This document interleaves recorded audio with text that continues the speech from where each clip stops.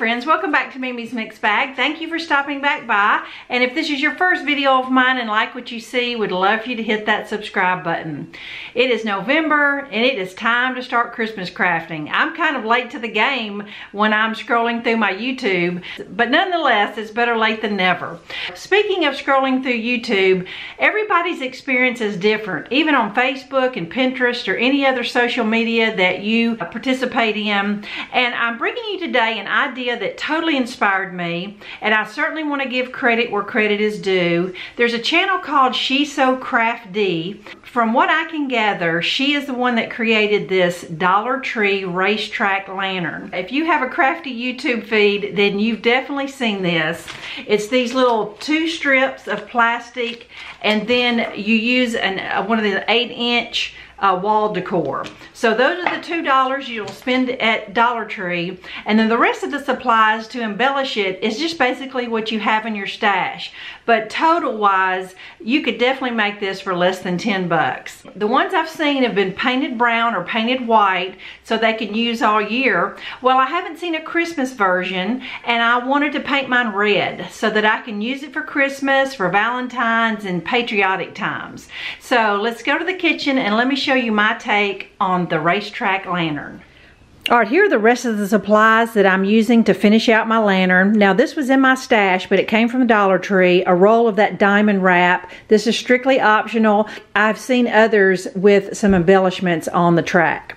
All right, now as far as feet are optional. I'm gonna put feet on mine. You could use some wood cubes. I have these little half balls that I'm gonna probably use, or even if you had 4 Easter eggs, you could use the bottom and once it's spray painted. Now, I've seen one with this type of top on it. I've seen a variety of tops made, but I love the look of this one, the little 4-inch clay saucer. These are like 50 cents at Walmart or Home Improvement. And then some kind of finial. I've seen ping pong balls, extra knob you've got laying around. I don't know where this came from for me, but I'm going to use it and it'll work. Now, you are going to need some spray paint, but I've seen where once you spray painted, sometimes it didn't get in those cracks, so I may paint the cracks a little bit before I spray paint it. All right, so to get started, I'm going to take this little blue clip off of the Racetrack, and then I'm going to pull this little hanger off of the lantern base. All right, the next thing, I'm going to go ahead and hot glue my trim onto my track before I hot glue it in the base. I think this could be done before or after. I don't think it really matters. But if you've had boys and you're familiar with Hot Wheel tracks, you know this wide, smooth side is the top of the track. So I'm actually gluing it on the bottom of the track. I just think that just really adds more texture and it'll look better. All right, and then the base, I'm going to trim out all 4 sides with a long piece all the way around. All right, the next step, I'm going to glue the ends into the diagonal corners, and the second piece will just go over to give the lantern look.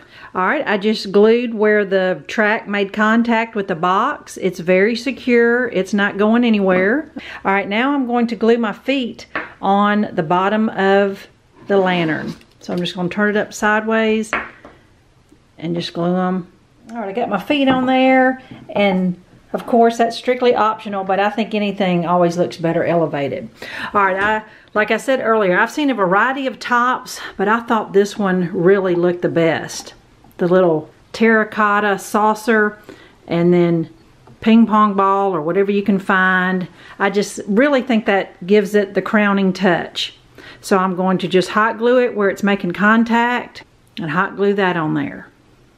All right, in a matter of just a couple minutes and some hot glue, I have my lantern constructed. Now, just to cut down on so much spray paint because I don't have a full can, I'm going to go ahead and paint some of the apple barrel red that I have. And I'm also going to take a fine brush and try to get into those cracks red in case the spray paint doesn't get it. It'll just kind of help with coverage. So when I come back to you, I'll have a red lantern. All right, it's been about an hour, and my 2 coats of spray paint are dry. Now, I also put on some little felt circles on the feet just to protect whatever I set it on. Now, I said earlier, with it being red, I can use it several times throughout the year. So I thought it'd be fun to share with you a couple styling ideas for patriotic times and Christmas.